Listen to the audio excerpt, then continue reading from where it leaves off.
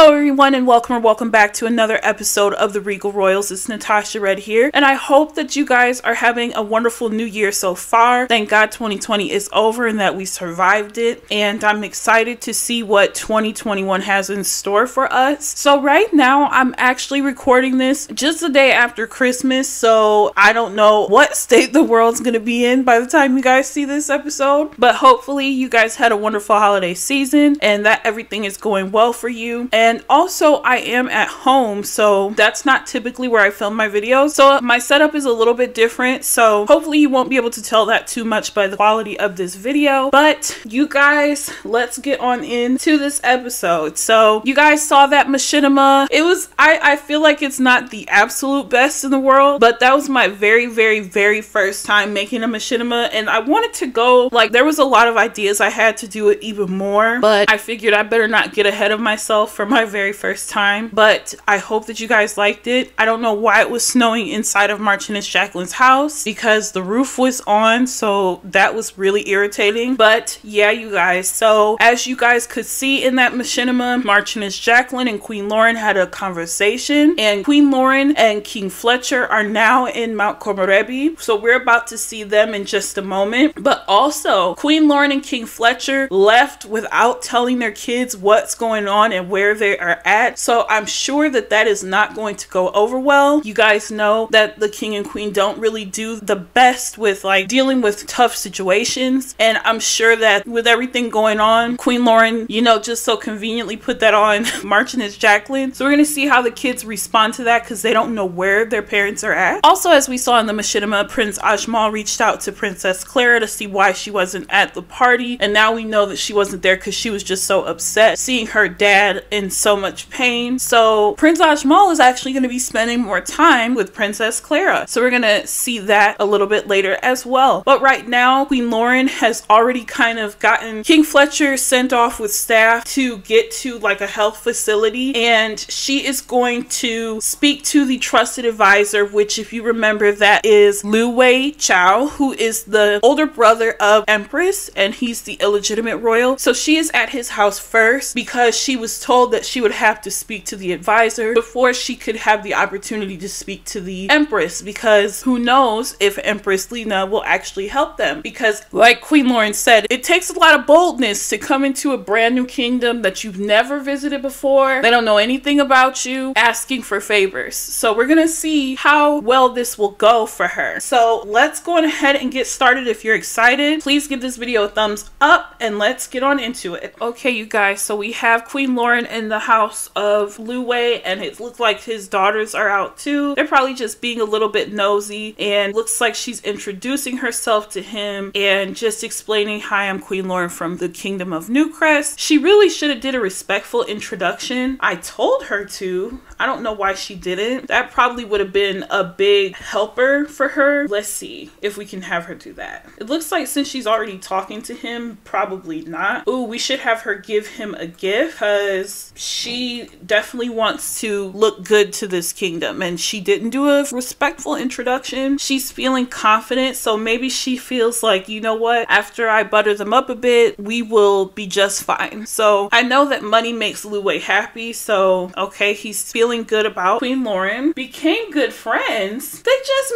met. Okay, maybe, I guess, hey, if somebody gave me $10,000, I'd become good friends with them too. But let's have her explain to Liu Wei, you know, how things are going. Okay, so she's explaining the situation and why she's there. Dayu looks so sad. Oh, Dayu. And as y'all see, Queen Lauren has her good tiara and her matching jewels. She doesn't typically wear this tiara, but she knows she has to make a really good impression. So she's explaining why she wants to meet the queen and see, or the Empress, sorry, in this case. And really, Dayu should not be sitting in on this conversation, so that's probably going to make her father mad, because I'm sure that if the children were not there, and I know they're damn near adults, but if his kids weren't there, he would probably be asking, what are you going to do for me, versus why should our kingdom help you, because that's what he's asking Queen Lauren right now. Why should we help you? And she's saying, I can offer an alliance to your kingdom and possibly more if you allow me the opportunity to seek some help for my husband. So Dayu is really excited to see some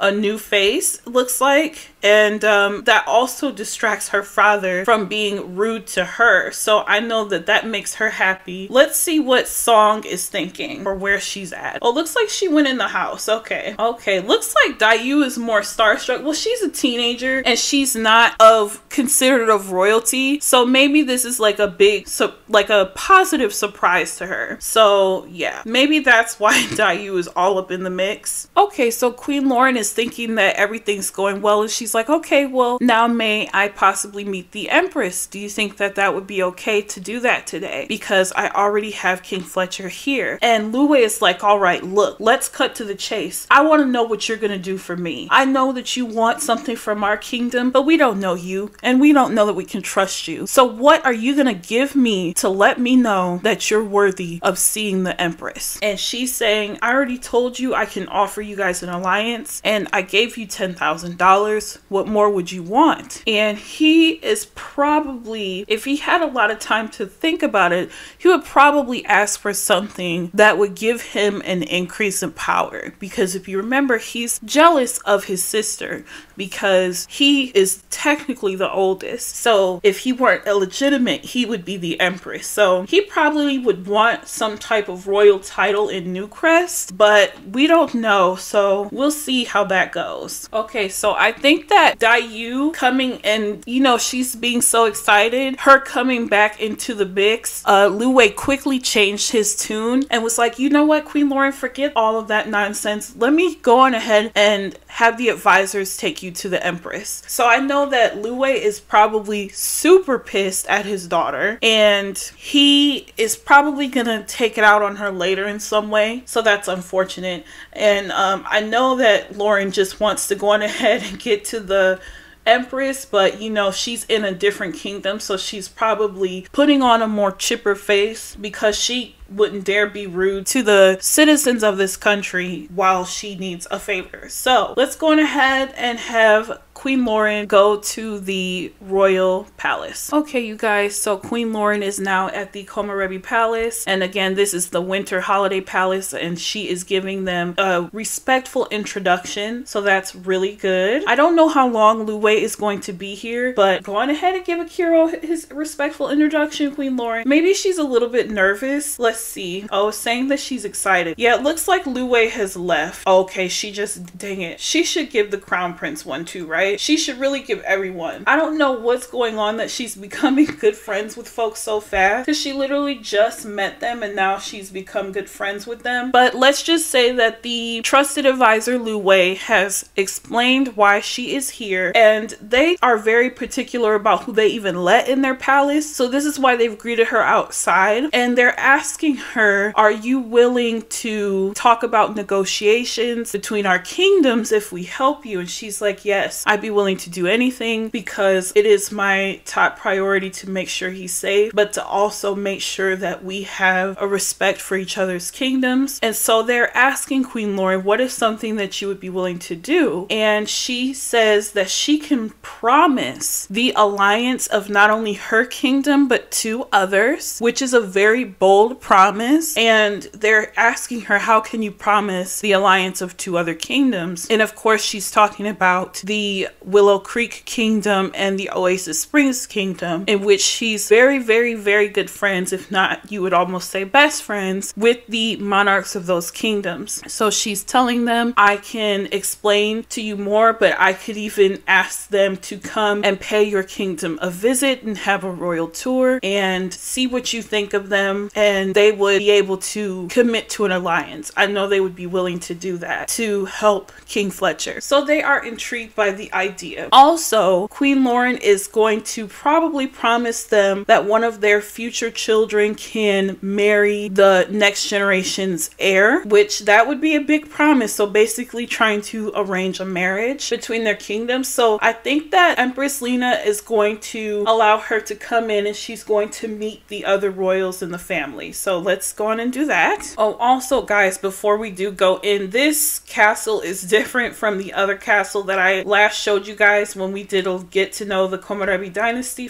video. And long story short, this castle is probably going to end up where their regular home is, and then we're going to probably put the castle that was already here back here. It was just giving me issues at the moment, and I hadn't had it furnished, and I want them to have a nice furnished kingdom, especially for the storyline. So let's go on ahead and go on in. I think is that grandma? Who is this? Oh my goodness. Okay, this is really silly. We have the Crown Prince Fuko out here singing, I'm guessing, in the snow in his swimsuit. I cannot. But she's gonna meet him and everyone else. So let's go on ahead and go in. Oh, there the Empress and Emperor feeling flirty. I can't. Okay, but let's go on ahead and have her go in. I've said that like 3 times. But this place is absolutely stunning. Let me figure out where the door is so that she can knock on it so that she can get in, because I know that you guys want to see King Fletcher. A lot of comments were saying that you hope he's okay, which we will find out shortly. But right now he's being taken care of. Shoot, okay, yeah, knock on door. Go on ahead and knock on the door, girl. But also Queen Lauren does not know it yet, but King Fletcher has asked for his sister to be here. He's, you know, sometimes guys can be a little bit more babyish when they're feeling sick, even though King Fletcher is really not doing well right now. So Marchioness Jacqueline is probably almost there to the kingdom, and she's just gonna go straight to where King Fletcher is. So by the time we get there, we may or may not see her. But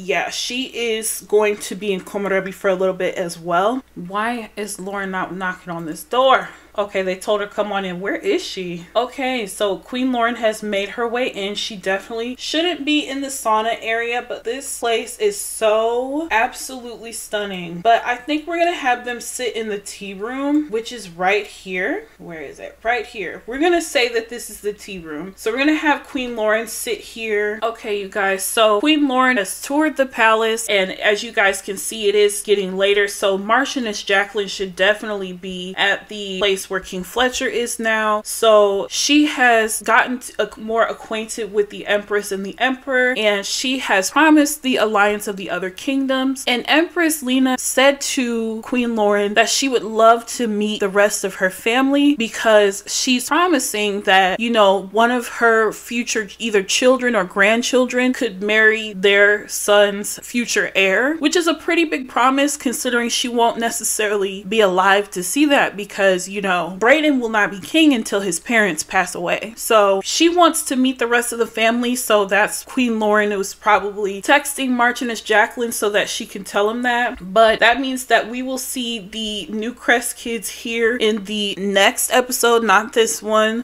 because right now they're wondering where the heck their parents are at. And we're gonna have Queen Lauren going ahead and go home. And that also means that because she did promise the allegiance of these other kingdoms, which is also very bold, she can't necessarily agree to that, but she did. So we're gonna see them come here soon as well, possibly the next episode. So let's go on ahead and have Queen Lauren go to be with King Fletcher, because the Emperor and Empress have agreed to let them stay and help him with some healing. Okay, you guys, so we are at the place that the Newcrest will be staying at while King Fletcher receives his care here. And this is an overview of the little area that they're staying at. And as you can see, way past the ski slopes, that's where the palace is at. So they're a good distance off, but not too far away. So yeah, so as you guys can see, Marchioness Jacqueline is also here. She has of course arrived, and I will show you guys a little bit of the inside. Oh, where is she running off to? I'm not sure who this guy is. Can you please just leave, sir? Thank you, leave. Okay, so we got rid of that ass because you're not supposed to be here, sir.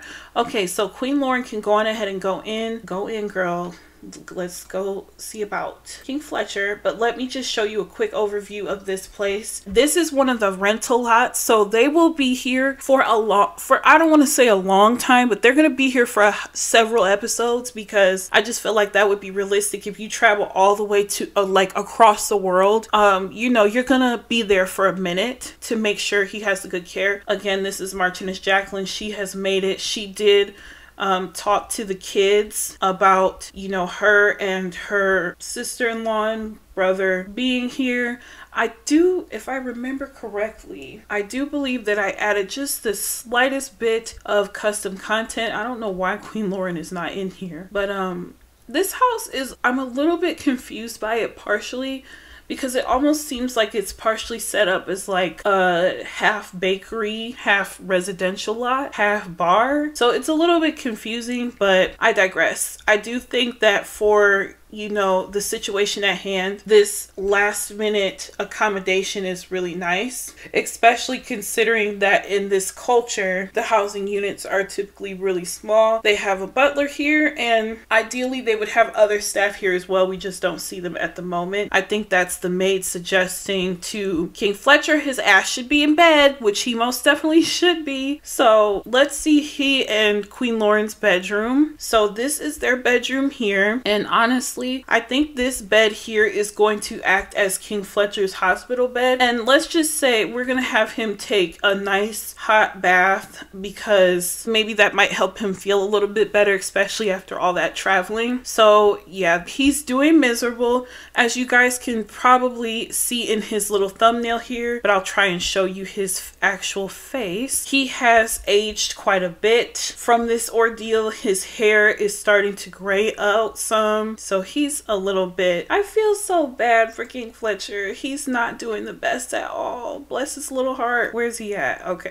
Why does he go? What is he going outside to take a bath? I can't. I want y'all to see his face, but yeah, look at King Fletcher. He looks so sad, but hopefully that little bath will make him feel better. So we're gonna go on ahead and leave them be because he's gonna start receiving treatment. So he's probably gonna go to the onsen and things of that nature, but we need to go check in with the kids to see how they're dealing with everything that's going on right now. So let's see how that goes. I'm sorry, we are about to go, but before we do, I just wanted to showcase this custom content tub that looks so nice, and looks like King Fletcher's enjoying himself even though he's really miserable.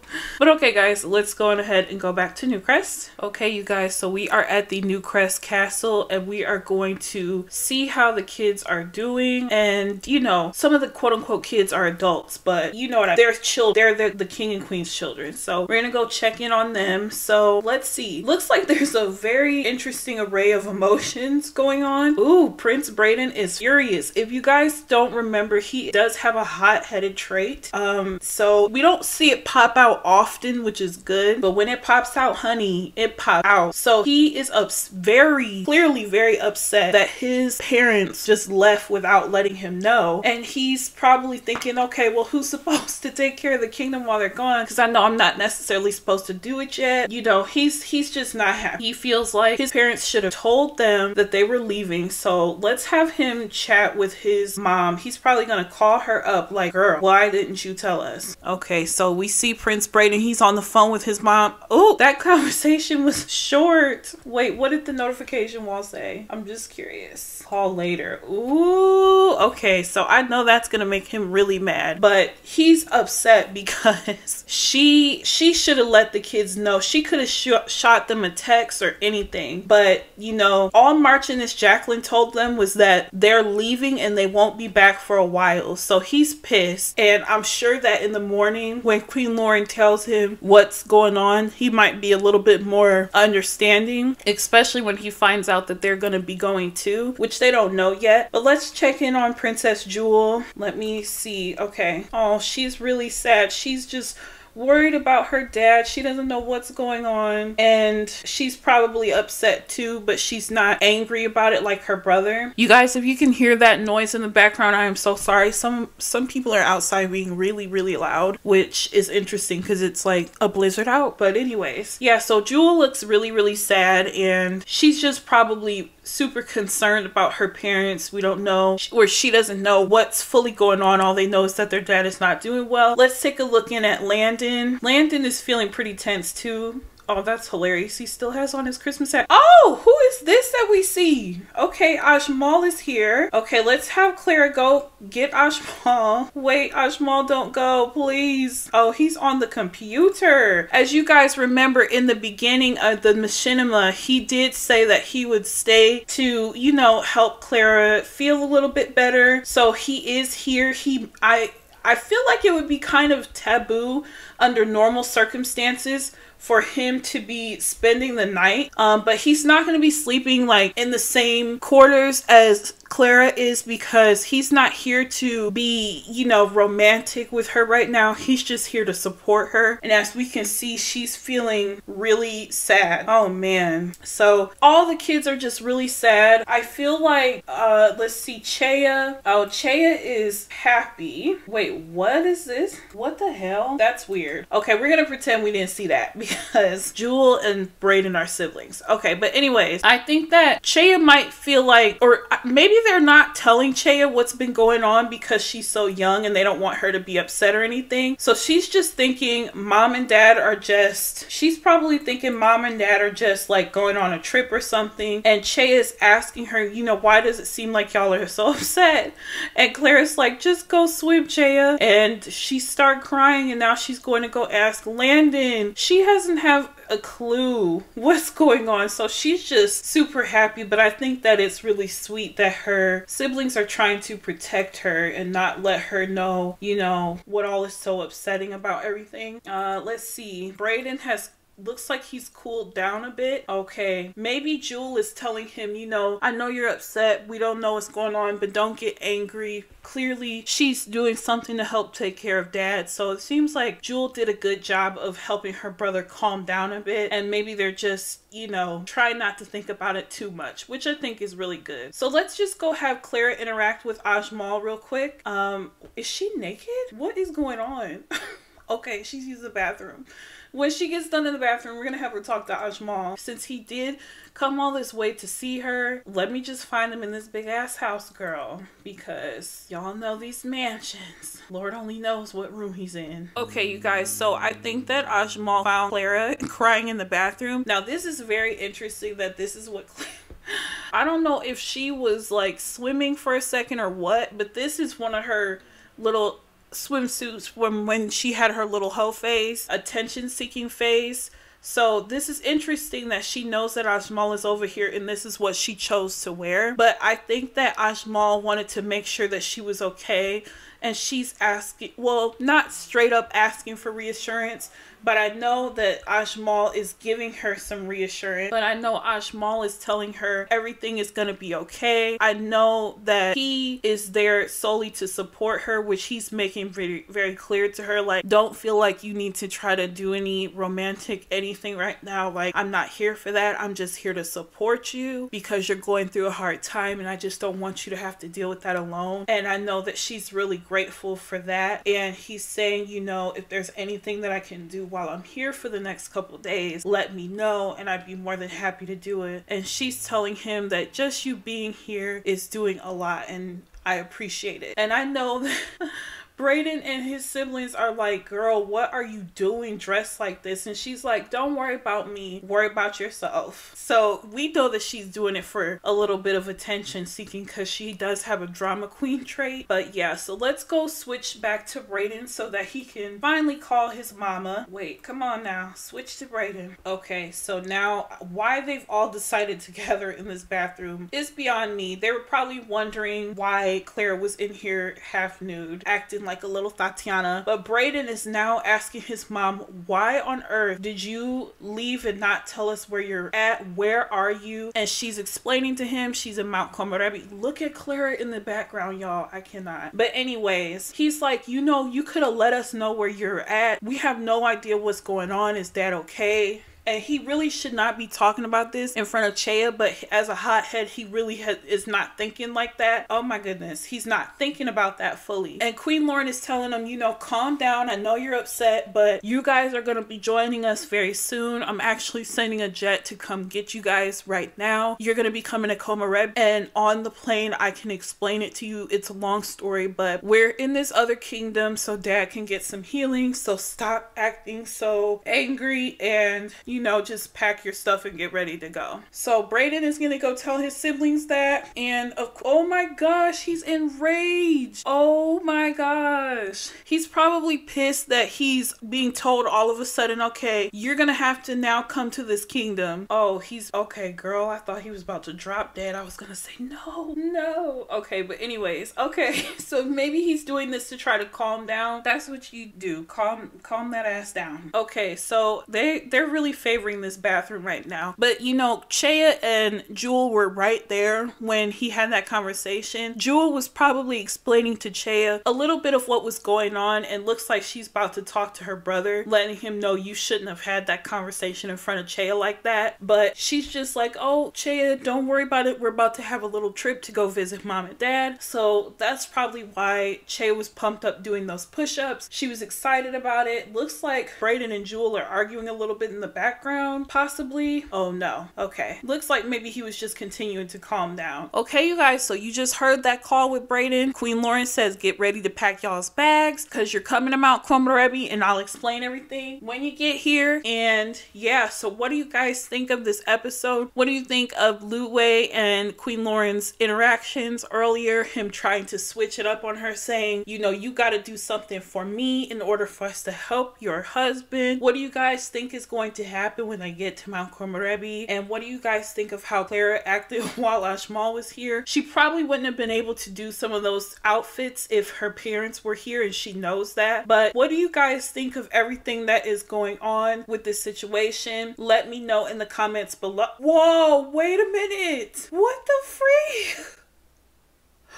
What the heck? Oh my goodness. I gotta turn off autonomy because this is ridiculous.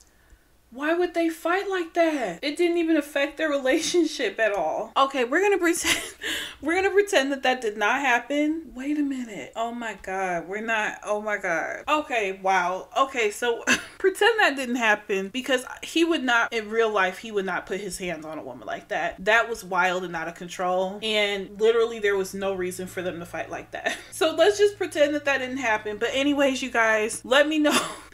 Let me know. And that fight will not come into play in this storyline, because that was not supposed to happen at all. I have no idea why they put the hands on each other like that. Oh my god, he is running so fast though. Where is he running? What if he's running to fight her again, you guys? What a unprecedented surprise.